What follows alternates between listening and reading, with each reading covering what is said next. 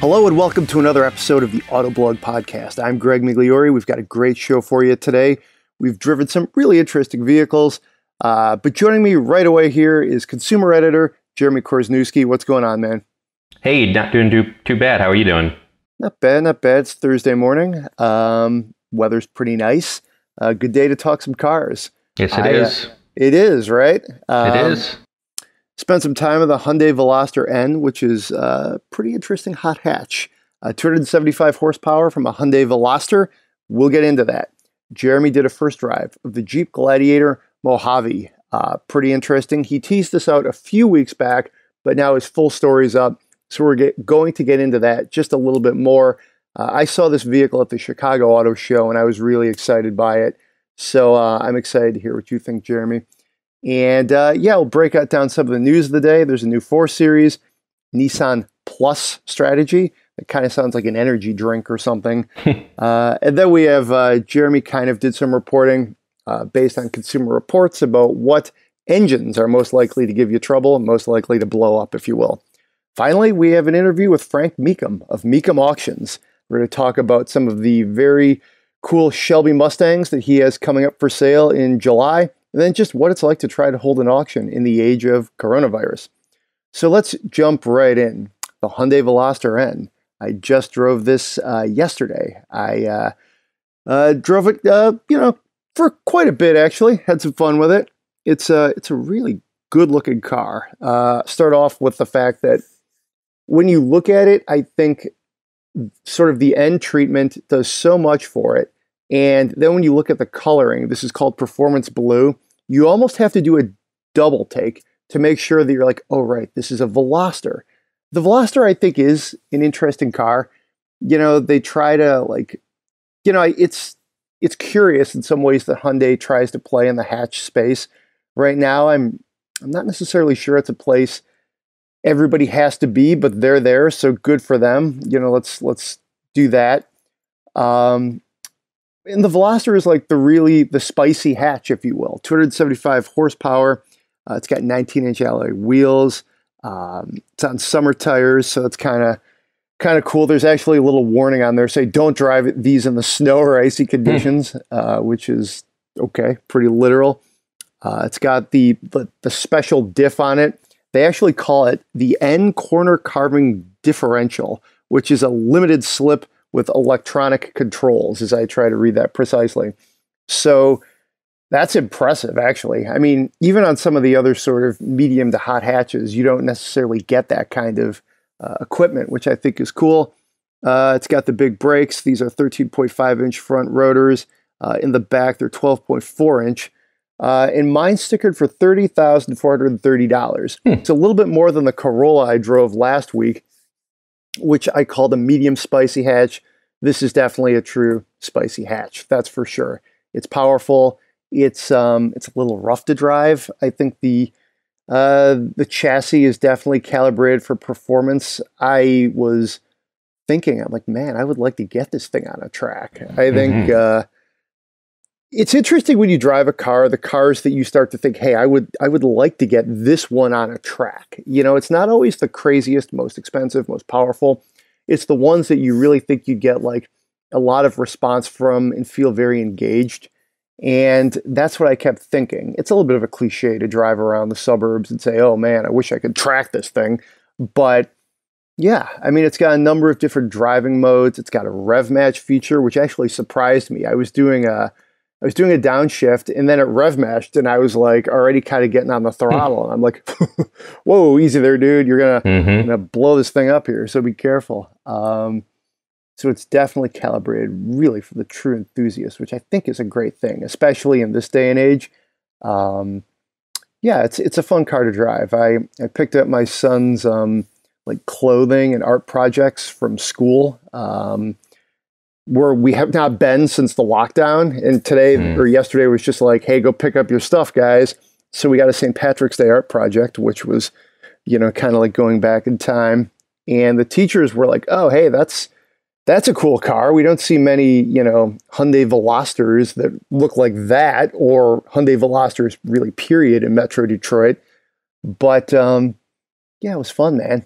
I'd say the The transmissions, the 6-speed manual is definitely, it's a little raw, but it's definitely tuned for performance. So I wouldn't downgrade it for that. I would just say it's a very, it wants you to get dialed in, and frankly, when I've literally driven 2 manuals now in the last 3 months, just because press cars have been spread out and it's been cold, frankly.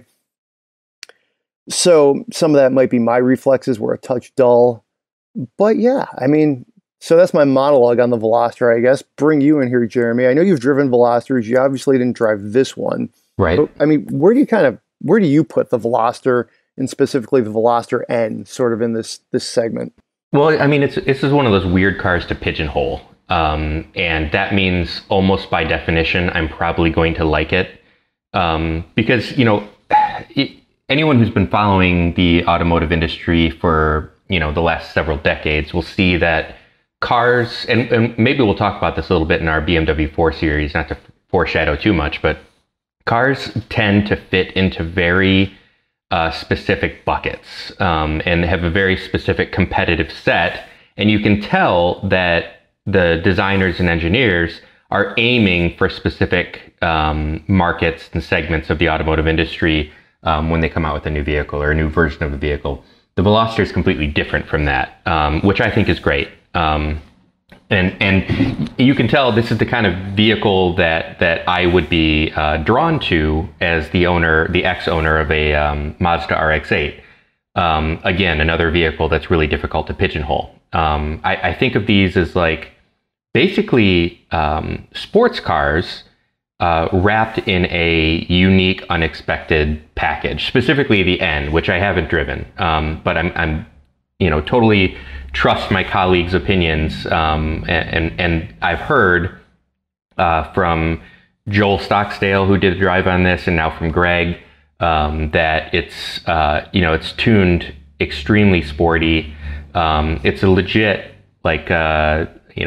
high-end Civic, high-end Volkswagen GTI competitor, but it offers a lot of uniqueness to go along with that. The strange, funky third door shape, which I think is great. That's one of those things that no one else is doing. If you don't think that you need the ultimate practicality of a 4-door hatchback like a GTI, but you don't want to pigeonhole yourself into something truly with no usable backseat or cargo area, like say a Miata or a BRZ or a Toyota 86.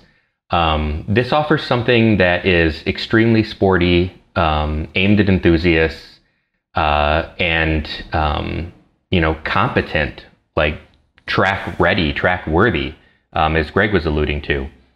So I think that's great. And who would have expected Hyundai to be the brand that is kind of pushing into that segment of the market with their N series. And I'm really excited that the Veloster N is cool and the right vehicle for them to launch with. Obviously, its appeal is only to a subset of the industry or to the marketplace. It'll be really cool to see how they parlay that N performance line into some of their more mainstream vehicles, something with a little bit more, widespread appeal. So yeah, I'm really looking forward to see where Hyundai goes with this whole N performance line. So that's a great point you bring up about Joel having driven this car. That's our news editor, Joel Stockdale. Has a really nice review from fairly recently, last fall. We ran it in October. And one of the comparisons he sort of brings up is that this one comes in with this performance package, if you will, which actually gives you a pretty good boost in horsepower. That's worth noting. Stock, it has about 50 fewer horsepower, if you will. Whereas this one gets you to 275, which to me is a lot of horsepower for Veloster. Yeah, it sure is. It's 100 more horsepower than the Corolla I drove last week, which really was nothing special. But, like I said, that was a medium spicy hatch. More about dynamics than raw power.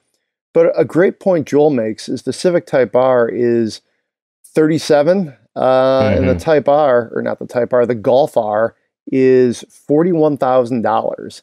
So And like the horsepower difference is, not that much. So, I mean, to me, that's like, obviously we sort of expect value from Hyundai, but, I don't know. I mean, if I'm an enthusiast and like, which I am, and I'm looking to get a good deal, like as much like bang for the buck, if you will, I mean, this is what you kind of look at. Now, the trade-off is like Type R. I mean, it's still the Type R, like people I think are not going to necessarily, look at this car in the same way as a Civic Type R. Let's put it that way. Now, on the other hand, you're paying, 37 grand for a Honda Civic. I mean, you got to really be a Honda, fan person for that.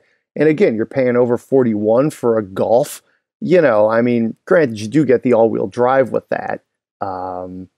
There's a lot of different ways to approach this.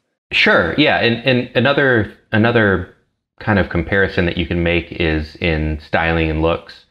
The Civic is a compact economy car, a very good compact economy car. I don't fault anyone for choosing a Civic. I mean, the latest Civic is excellent.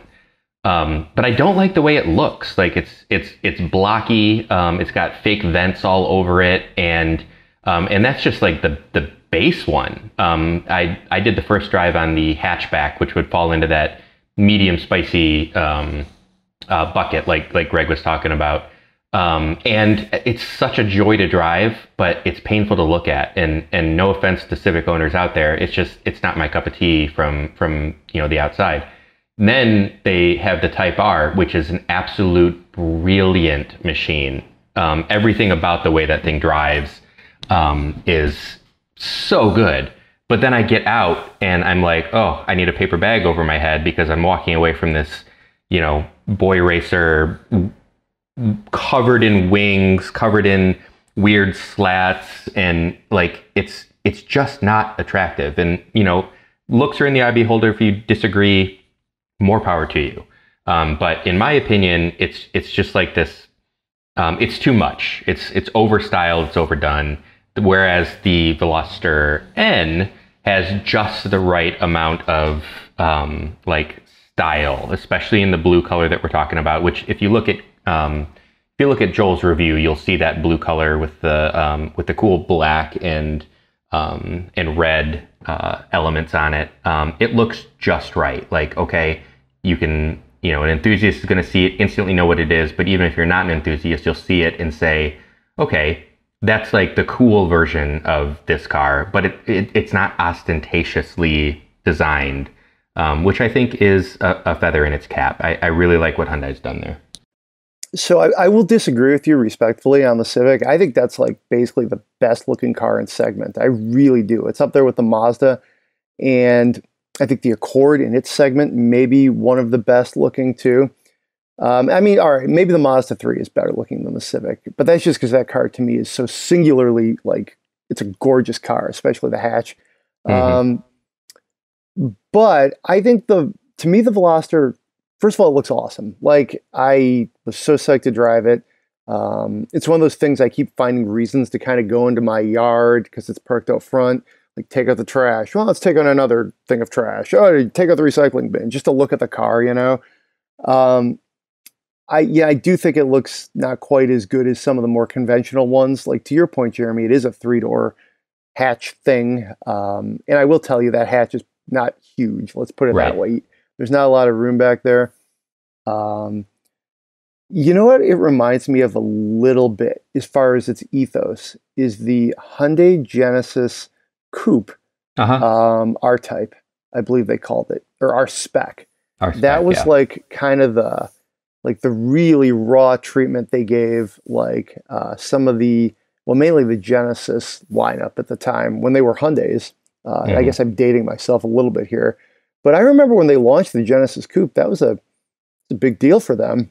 And yeah, it was so much better than the Tiburon, right? Like they went from that to this really cool rear wheel drive, like legit kind of sporty car. And you could get the Coupe. I think the rawest example was the Coupe with the Turbo 4, with the manual, with the R-Spec trim. Even more than just like that, I can't think of what they call the code name for their V6. which is a little more like almost like a meant to be a premium, air quotes kind of powertrain feel. But yeah, I mean, to kind of sort of irrespective of nothing here, it's like it feels like, I guess what I'm trying to say is it feels like Hyundai kind of like parachutes into this segment, and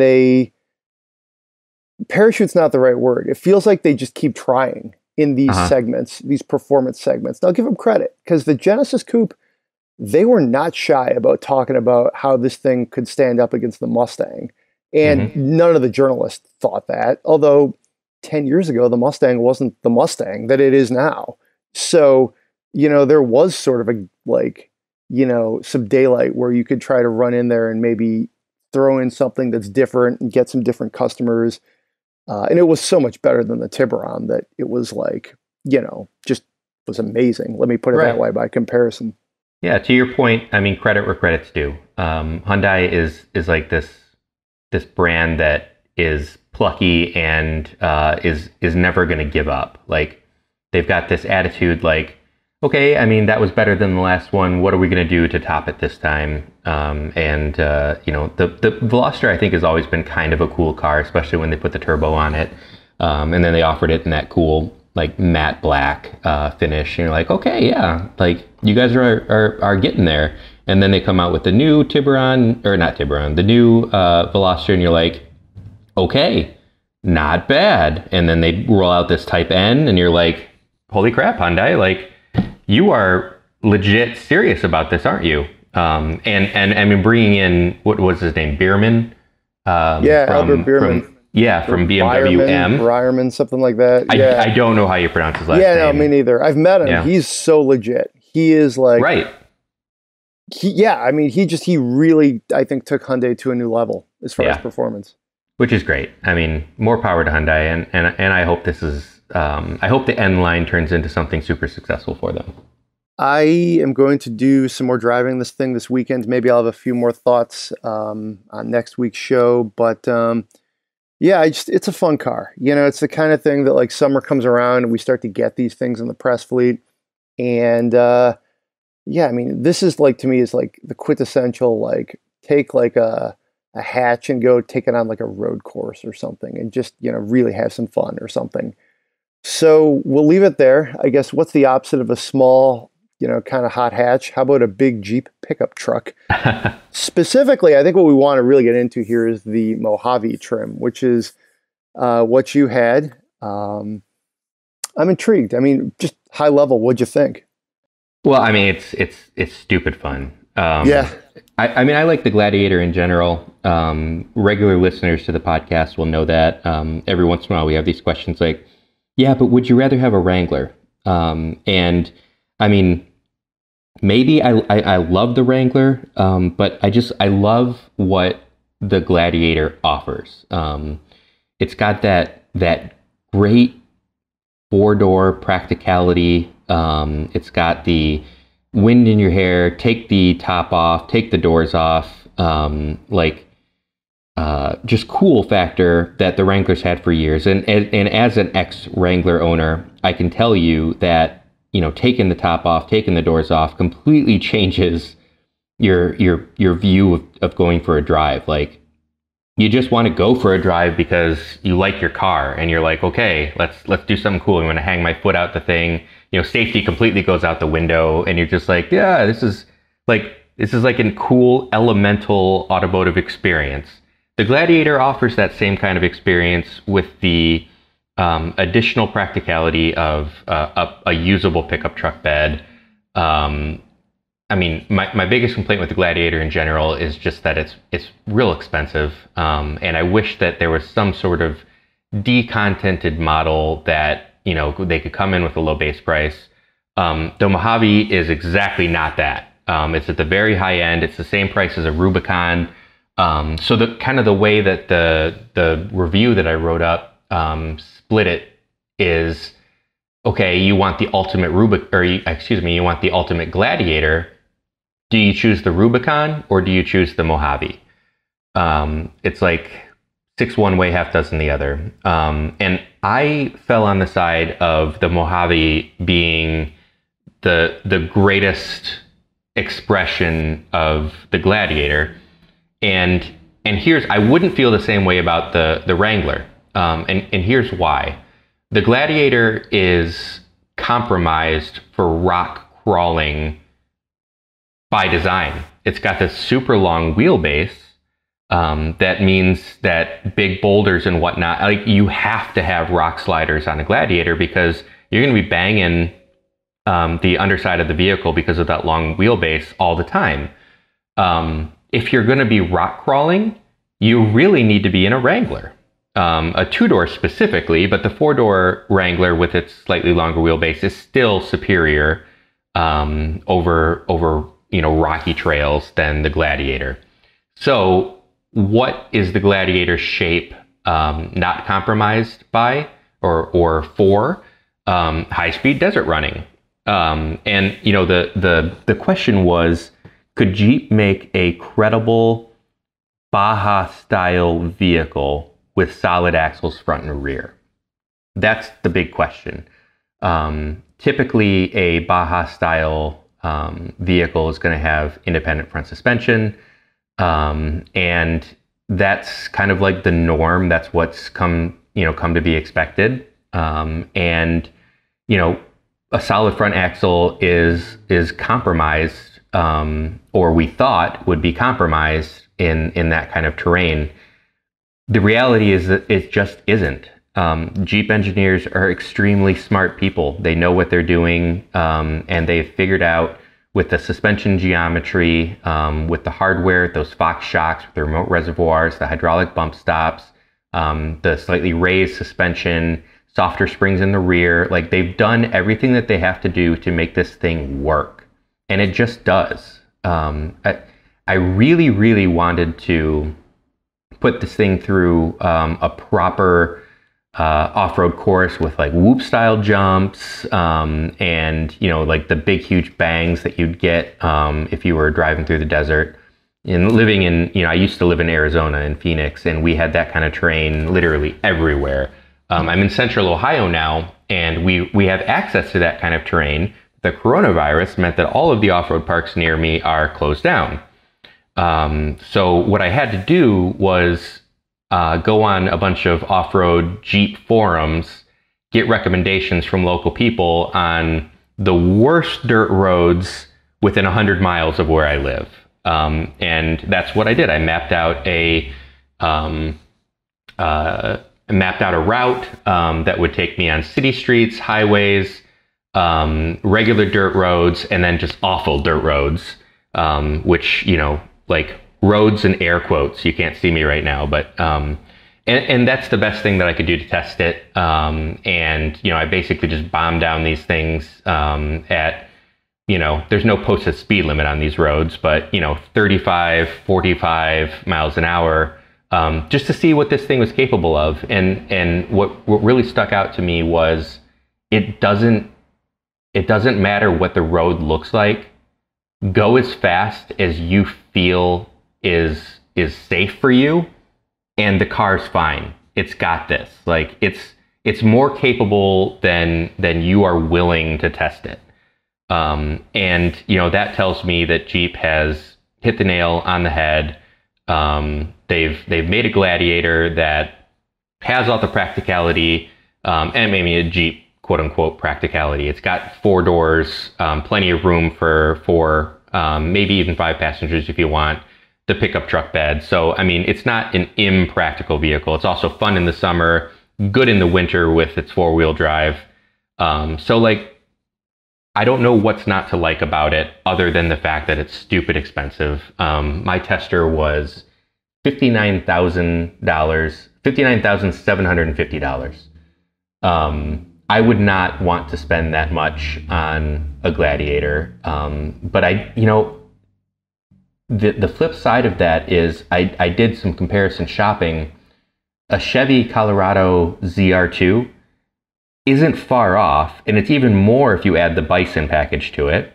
A Toyota Tacoma TRD Pro is right up there at that same dollar amount. I think the real potential segment killer could be the Ford Raptor. it's extraordinarily capable. It's got this stupid powerful EcoBoost twin turbo engine, and an absolute blast to drive. So, and you can get them if you're not super judicious with your options list. You can get them. I mean, you could match a Mojave's price with it that has a couple options on it if that's what you were deciding between. The problem with the Raptor is that the thing is just massive. I was talking with another one of our editors, Byron Hurd, and we were both saying we've parked full-size pickup trucks in our driveways, and you can't even open the doors all the way in a driveway that's close to a house or a garage or something like that because the truck is just so big. You almost are forced to street park it if you don't have like a massive garage. The Gladiator doesn't have that problem. So if it's the right size vehicle for you, if that kind of Baja style running, driving experience appeals to you, it's an absolute awesome vehicle. The major question, would I buy one? Probably not. Like it's so cool, but I just could not bring myself to spend that kind of money on a Gladiator. I feel like most buyers probably would get 90% of the way there with, say a Sport, or if you want a few of the extra niceties, a Sport S. And you could get a nice Gladiator with a few of the options that you want, and you're not going to feel like you're driving a penalty box. You could get it for $45,000. That makes way more sense to me for the Gladiator than $65,000 for a Mojave. I think it's interesting when you start to talk about Jeep prices, and we've sort of had this discussion on multiple fronts. I like to configure them as sort of like Jeeps, rough, tough vehicles that are, a lot of people can afford them depending on what trim you're willing to accept and how much equipment you're willing to accept. But another way to look at them is like truly premium vehicles that are expensive, and you get a lot of the capability that you might get in, say, a Geländewagen, the Mercedes G-Class, that, you don't have to pay that kind of a price for. And I think Jeep does have such a strong brand that there is a status with them. And, again, it's not a G-Class. It's not some of the truly uber luxury, like sort of, tank SUVs. But I think you almost have to make that like concession that, hey, I may have to pay half of that kind of price to get, 3/4 of the capability, maybe 65% of the brand, maybe more like 80% of the brand thing. I mean, it's really like different images is what it is. Yeah, I mean, I kind of cynically, part of me wonders how many people are ever going to use a Rubicon or a Mojave for like their intended purposes.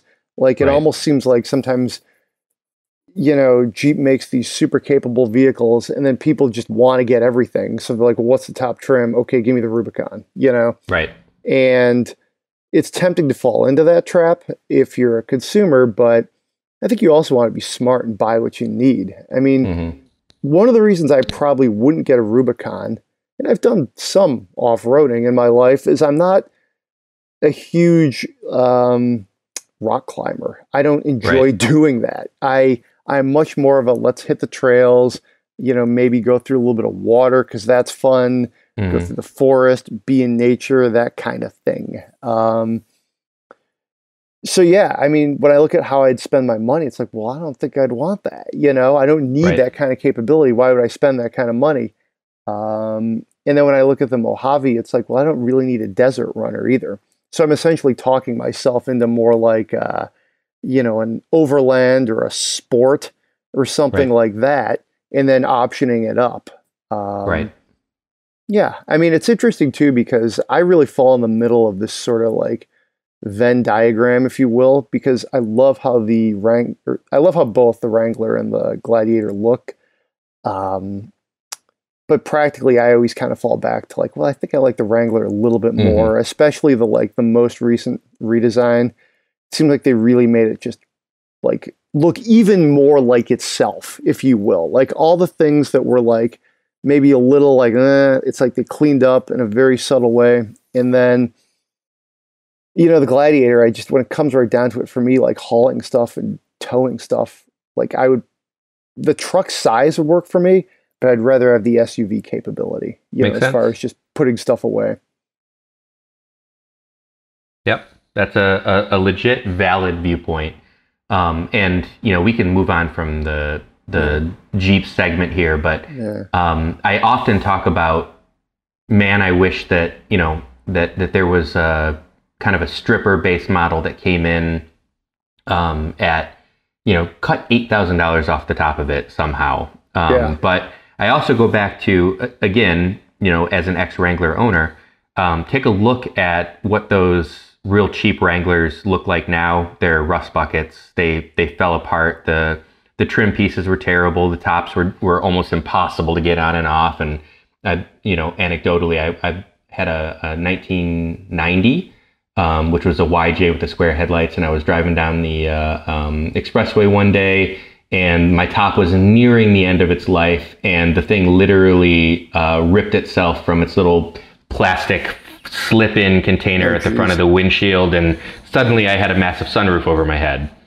And those were kind of the concessions to owning those super cheap Wranglers back in the day. And nowadays that kind of thing just doesn't fly. Could you imagine if they crash tested a YJ? Oh my gosh. It would be an absolute disaster, and everyone would be like, what is FCA, what is Jeep doing? Like, they can't make these death traps. And, so I guess the Wrangler and the Gladiator, we just have to kind of, as enthusiasts, be okay with the fact that this is what Jeep can do right now, and they're still sticking true to their heritage, to their roots, and building vehicles that are awesome, that enthusiasts love and want to buy. They cost what they cost, let's just be happy that they're still doing this. I don't mean to be like a armchair quarterback and point at Jeep and say oh, it's too expensive. It's like you said, it's a premium product. It is what it is. It's safe. It's reliable. It doesn't turn into a rusted out death trap after 10 years like they used to. And I think that's reflected in the purchase price and even the resale value. They've hit a point where they're like these icons of the American market, and it's, I guess I can sum it up. It's a Jeep thing you wouldn't understand. That's what you see on the bumper sticker and all those things. So I'm happy that they're making it. I think that's a good, healthy approach, if you will. I think we can leave it there. How about we run through some news? Let's do it. All right. The 4 Series was one of the bigger news of the week. I think a good place to start is that the 4 Series, how it stacks up against the A5 and the Mercedes C-Class. Those were, I think it's natural competitors. Let's see, Zach Palmer. That's what I was looking for, was the author of this story on our site. And straight away, the looks, I think, is a great place to start. Really, the 4 Series, man, that grill is what do you think of the grill? Why don't we just start there in a very superficial way? But what do I think? don't know. What's that? What do I think? Yep. What do you think? Oh, I think it's terrible. Yeah. I don't know. I get that they've got to do something different. They've got to stand out. They've got this kidney grill as part of their heritage, and how do you evolve the kidney and blah, blah, blah. I'm sorry. This is just ugly. Anytime that you have to design the rest of the car around a specific feature to make it not look like a caricature, you've gone too far. And that's the case with the 4 Series. Look at the way they had to style the hood, and the way that they had to put the BMW emblem down on the front fascia from its traditional spot in the hood. That fascia kind of it lifts up to meet the top arches of this kidney grill. I like different. I like things that stand out. I think that's great. I think that's cool. This is too much. It's just too big. It does not look like a sports car. I was joking with Joel Stocksdale, who told me that he's kind of warming up to the grill. And actually, to be fair, I've seen a lot of internet commentary, even our own commenters who are saying that they're warming up to it and they're kind of okay with it now. And if that's the case, then great. For me, it's just too much. Like, I compared it to what's happening with full-size heavy-duty pickup trucks. They keep getting bolder and bolder and bolder front ends, and like a big, huge heavy-duty, not to fall on the cliche of manly. I think that's a stupid, a stupid adjective. But like bold in your face style, like, I make fun of it in big pickup trucks too, but I get it. Like, bling the thing out, chrome it, and everyone's buying it. Is that really where we want to go with sporty coupes? Do we want them to be like in your face? Like, the first thing you see when you look at this car is not its beautiful profile, dash to axle ratio, wide tires, wide haunches. The first thing you see and what everyone talks about is this grille. And to me, that's a design failure. Like, you're going after something that you don't have to go. Like, you make a beautiful, sporty sports coupe, not something that like all you can talk about is how strange and how over designed this front end. And it's not just the grille. Like, look at the side openings, look at the weird smiley face that they put underneath it. Look at the way that you can't mount a license plate to the front of it in any sort of stylish way. And it's overwrought, it's overdesigned, and it's just too big. Yeah, I would be curious to see how it looks in real life. When we had an X7, I want to say, in the office with, that pretty big grille, I found myself liking it, but I also was like, well, it's on this pretty big SUV. So again, that's where, SUVs, trucks, I think they have more of a creative license to be cartoonish. You talk about these like stylistic, luxury and or performance coupes. Like, well, what are you doing here? Look at what Mercedes is doing. Look at how clean the C-Class coupe is. It's a beautiful car.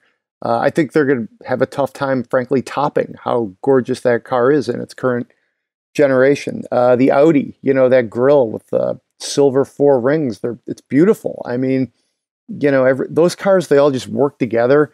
Whereas, kind of like you said, you expressed the thought that the 4 Series is a little discombobulated. I mean, I think in a vacuum, different pieces work okay. The headlights, like the back fender flares, but then you're like, whoa, you put it all together, and it's just, to me, it seems like a bit much, but I guess we'll see. I'll say this. Take the license plate off, and I think it looks a bit better. It almost looks old school, like something out of the 20s or 30s, with a grille that big that you needed to like literally drive all the air into the engines to keep your cars from catching on fire. So maybe, okay, sure. I don't know. I mean, I'll say this. I think Mercedes is just doing a great job with its looks, and BMW is sort of kind of struggling to find an identity. It reminds me, I'll use a sports analogy. I went to Michigan State. We have, I would argue, iconic football uniforms, green and white. Almost nobody else wears that color scheme. Very traditional. But every couple years, we change them up slightly. And it's like, and then they inevitably go back to the traditional look from like the 20s, 30s, 50s, whatever. But they always try to tweak them. And I feel like don't do that, guys. Like, Notre Dame doesn't tweak their uniforms ever. Why do we do it? And I feel like BMW is kind of like that. They keep making these changes, and it's like, you know what? I feel like your cars look worse than when I got into this business, and I don't think that's what you should be going for. So I think we can move on from that. Check out the full rundown. Zach Palmer, believe it or not, talks about other things than how the cars look. The car stacks up quite well under the hood. It has the most torque in class. It's tied with the Mercedes for most horsepower at 255, 8-speed automatic. I mean, there's a variety of different options as far as the upgrades, which you should look at. No word on what the M model will, potentially look like. But yeah, I mean, read his breakdown, really gets literally under the hood and talks about some of the interior in ways you can look at this beyond just how it looks on the outside. Um, let's talk about Nissan's Plus strategy, if you will, for Infiniti, or the Infinity's strategy of Nissan Plus. This is actually another Zach Palmer byline, and check it out again on the site. We put this up earlier this week. It really speaks, I think, to sort of the existential crisis that Infiniti sometimes finds itself in. Frankly, oftentimes it finds itself in. Zach points out that Infiniti sales were down 21% last year, and last year was a really good sales market. So who knows what they're going to look like this year. It's going to be tricky. Automotive News did a piece on this earlier this week where they kind of talked about the way forward.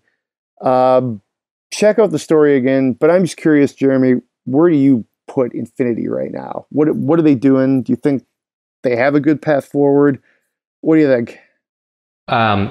Okay, so Infiniti is one of those companies that has had so many ups and downs over the years that this is just par for the course, in my view. They started off really strong with the Q45, which was, it didn't like set the sales world on fire, and no one looks back at the Q45 like they look back at the Lexus LS series as being like this pinnacle benchmark of taking the Germans and taking them to task and beating their own game. Infiniti just doesn't have that kind of reputation, and I think that's part of the problem. They're not Lexus. They don't sit at the top of the class in pretty much any category. Like I look at their current lineup, the Q50, Q60.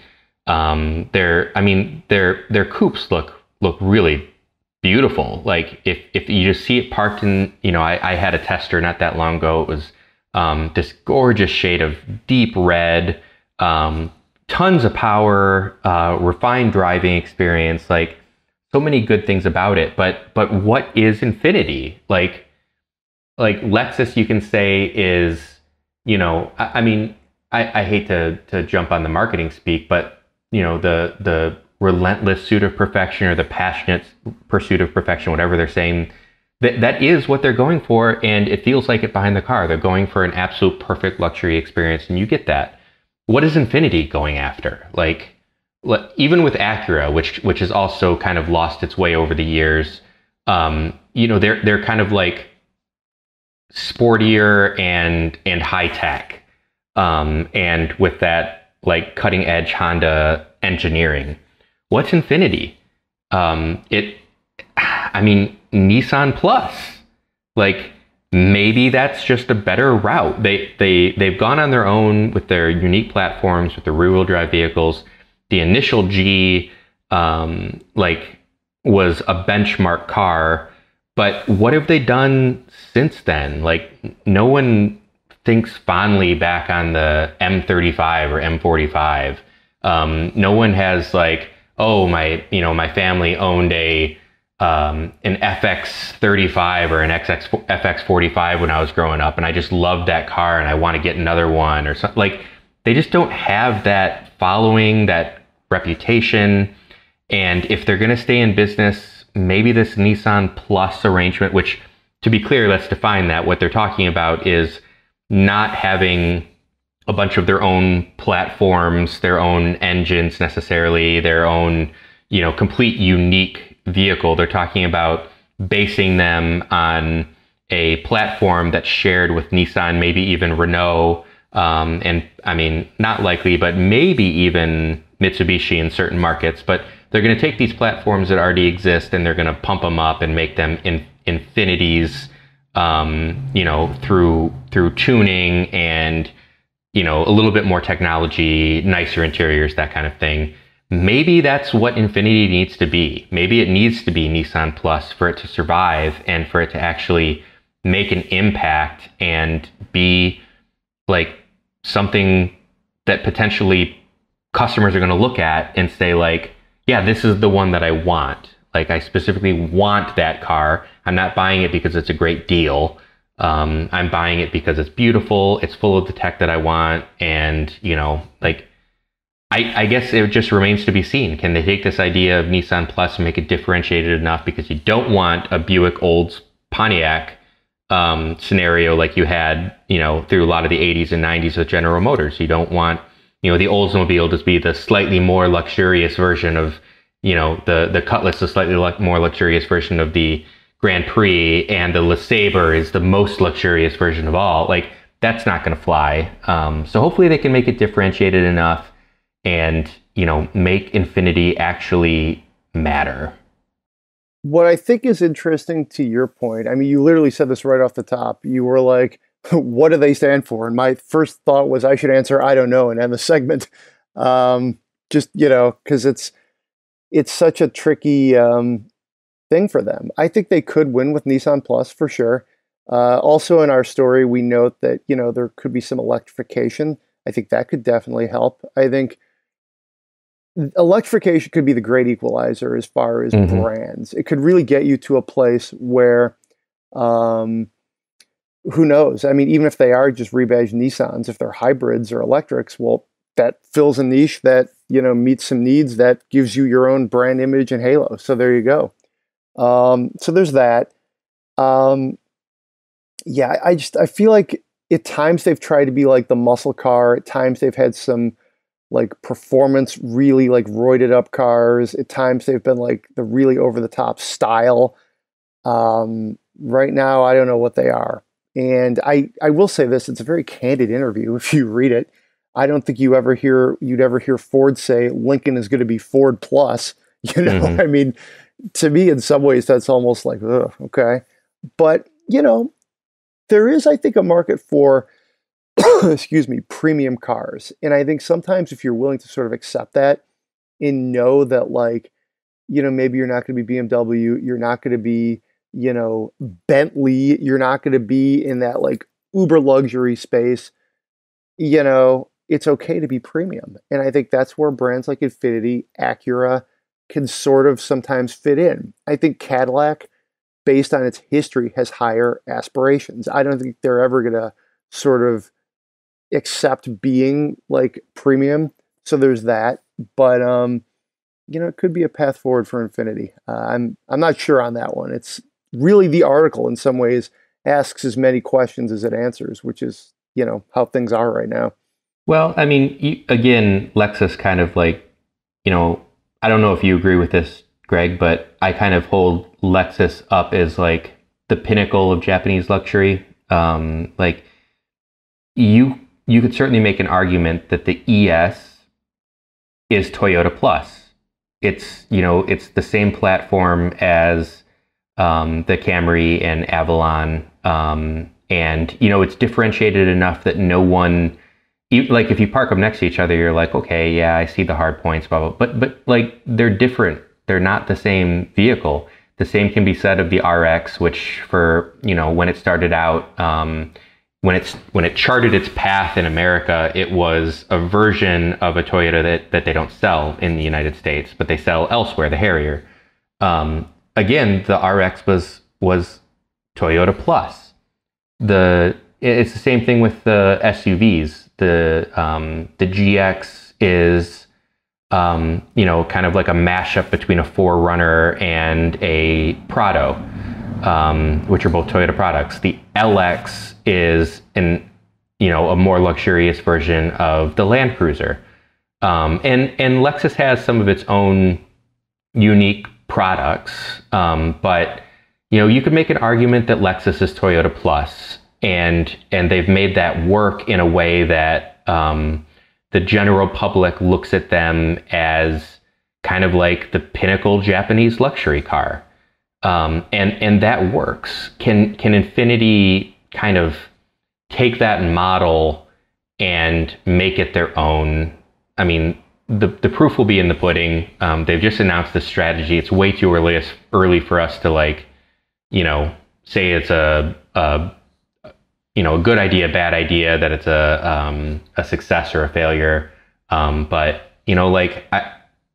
calling it Nissan Plus sounds really derogatory, but it doesn't have to be that way if they can truly make the cars different, feel different from behind the wheel, look different in the showroom.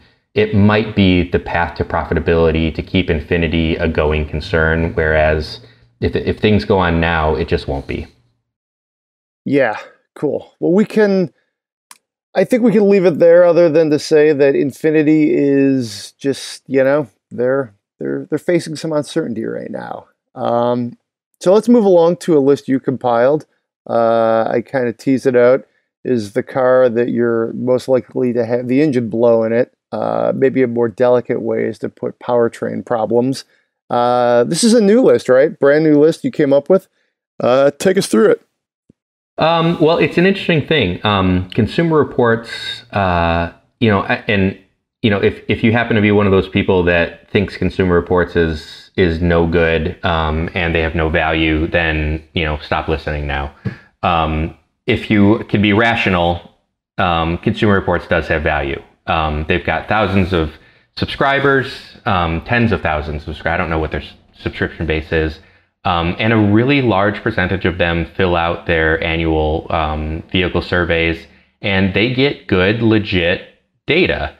And a lot of the vehicles that they came up with, you're like, that's interesting that showed up there. But they didn't give any commentary or background behind the vehicles that they ran through. I want you all to read the article, so I'm not going to say everything that was in there. But the vehicle at the very top of the list, I'll spoil that one, was the Audi A4 for a couple model years with the 2.0 T turbocharged 4-cylinder engine. That's a super interesting vehicle. It's a premium German brand. Audi has a pretty strong reputation. And here it is at the very top of the list for a couple model years is the vehicle most likely to suffer from a catastrophic engine failure. But they don't give any information behind it. So what we tried to do was we of course point back to Consumer Reports because it was their survey data that this is derived from. But we try to give a little bit of background on each vehicle as to why it might be the case. The Audi 2.0 T, it turns out that there are several class action lawsuits that have been going on in the United States over that engine for timing chain problems, for excessive oil consumption. Those issues actually may be related. It turns out that the Volkswagen Group, which Audi is a part of, designed this timing chain tensioning system that relies on oil pressure and is just plain prone to failure. It's the kind of thing that is like this new piece of technology that comes out and it's really cool. It sounds really cool, but in the real world, they find out that after tons of hot and cold cycles, who knows what engine oil owners are using, et cetera, it's prone to failure. Other vehicles in there, certain Ford F-Series models with their own Power Stroke diesels. Again, there's more information behind that you may be interested in. It turns out a lot of the vehicles on the list are first model year. Well, that makes sense. The first time this vehicle came in, it needs some additional engineering work and it gets fixed in the second, third, fourth model year. You might be surprised to see that there's an Acura on the list. Honda Acura has a reputation for excellent engineering, yet not everything that they make is gold. Every car company can have problematic vehicles, problematic components. Acura has a history of transmission problems in certain vehicles. So yeah, take a look at the list. It's interesting. Some of the vehicles in there, you could say like, well, no one's going to expect that thing to be reliable. The certain, Chrysler FCA products, you're like, well, that's kind of a throwaway vehicle. But other ones aren't, and people buy Ford F-Series trucks to drive hundreds of thousands of miles with their diesel engines pulling big loads. And to find out that, they're certain models are liable to have their engines explode or grenade on you after a little bit of time, you're like, that's something that I really need to know about if I'm, shopping for a luxury diesel pickup truck to tow my camper. So it was just really interesting. And when you dive into it, you start to see patterns emerge, like, first model year, only year that they offered that engine transmission combination, that kind of thing. Just it sheds a little bit of light onto the raw data. So this is a really cool list. Thanks for doing it, Jeremy. I think, rather than dissecting it, I think best thing here is to just everybody check it out. Head over to Autoblog. It's really cool, especially if you're in the market for a car. You kind of want to know these things. So be sure to check that out. And that wraps up our news segment. Now we're going to segue over to an interview I did with Frank Mecum. He talks about some really interesting Shelby Mustangs that he's got coming up. They're part of a special collection. And also, he's going to touch on how do you do an auction in the age of coronavirus. So, hint, a lot of hand sanitizer. So, let's have a listen. Joining us now on the podcast is Frank Mecum of Mecum Auctions. Frank has a big auction coming up in July in Indianapolis. We're excited to talk about that and some of the things that Mecum is going to try to sell. It's a pretty cool auction. And if you've never been to an auction, whether it's Mecum or any of the many other auctions out there, auction houses, they're a really cool thing. I've been to a few of them. If you're an enthusiast, it's a great way to get somewhat up close and personal with the cars. If you're obviously a buyer who's also an enthusiast, it's a great place to, sort of shop for your next purchase. It's really a lot of fun. So, Frank, thanks for joining me today. How you doing? I'm doing great. Thanks for having me on. Okay. So big news for you guys is this auction coming up, like I said, in July in Indy. Some of the lots that really caught my eye were these Shelbys. Very cool, rare prototypes. The GT350 Paxton, very cool. There's a GT350R in there.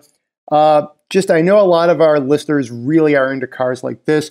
Why don't you kind of take us through, how you think these cars are going to do and what makes them so special? Well, those cars are coming out of the John Otzbach collection, which is the best Shelby Mustang collection that we've ever offered. Every one of his cars is elite, best of the best. When I was talking to people, when they're asking questions about them, wanting to know about them, the way I explain it is each one of his cars would be the cornerstone of most people's collection. So to have an opportunity to offer this to the public is a big deal. And when we get to Indy in July, it's going to be it's going to be a great auction and should set some records. Very cool. One of the ones that really has me excited is the one that's the first R model, the 1965 Shelby GT350R. First, again, like I said, first R model built. Just take us through a little bit, kind of dig deeper into that one. I think that's really cool.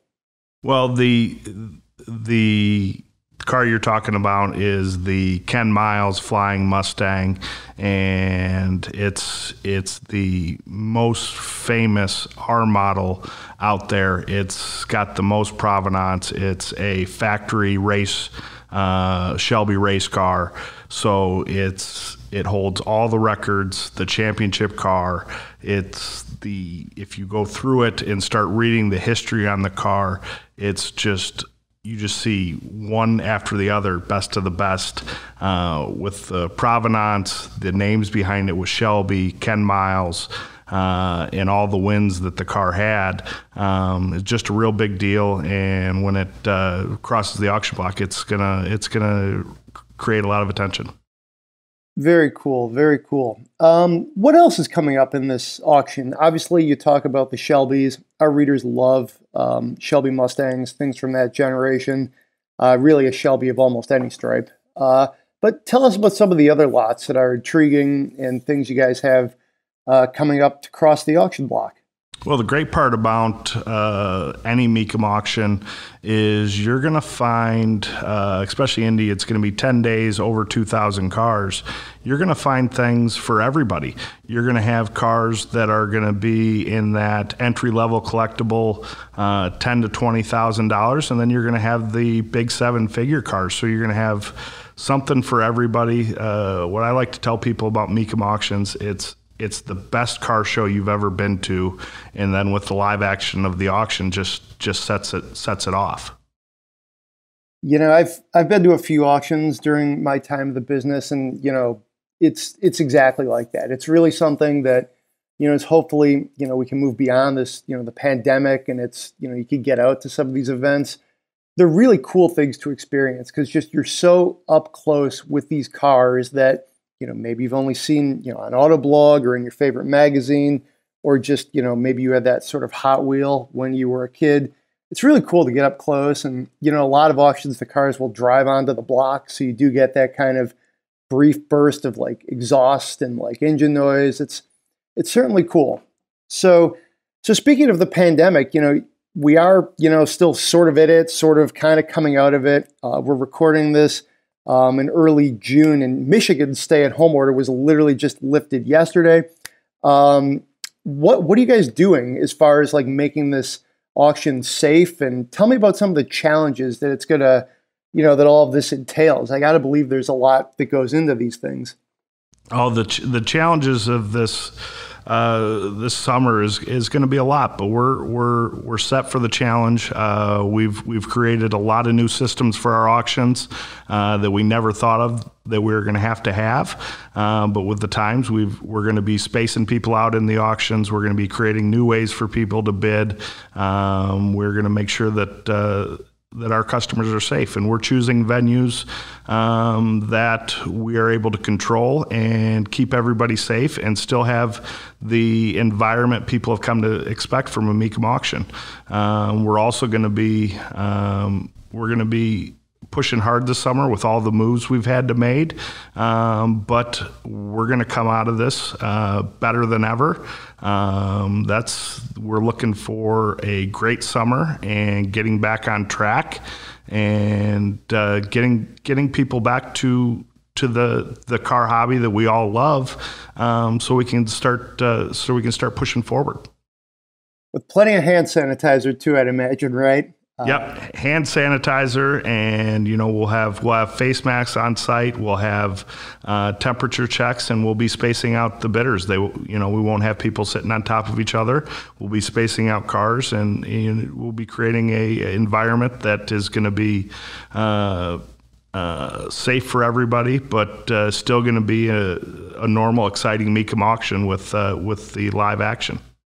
Cool, very cool. Now to kind of take a step back, just from the moment, but to look at just, you know, the auction sector. What like eras of cars do you see doing well right now? Are you seeing an interest in a certain time period or a certain, you know, style, whether it's like the muscle car era or, you know, as, you know, sort of people Gen X has aged, we're seeing, you know, really, you know, a lot of interest in like 80s and 90s cars.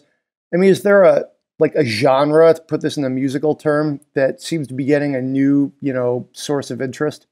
There's always new sources of interest and new genres, to use the word, that come available and start to become popular. But the one that I've seen over the last 2 years that has gone a lot further than I thought it was going to go is the Bronco and Blazer market. Just absolutely on fire. Who thought even 5 years ago that you're going to see $150,000 and $200,000 Broncos?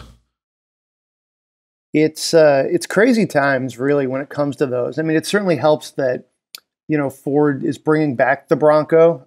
We're seeing this somewhat, you know, related, if you will. Like those stories on site always do really well. It's not just the new Bronco, it's the old Bronco. And it's like values, it's, you know, even retro drives, things like that. So, you know, it's really an interesting time to be a collector because obviously all the really old stuff is there. If you want to go back to like the Gaslight era or something. Those cars are still out there, getting rarer and rarer.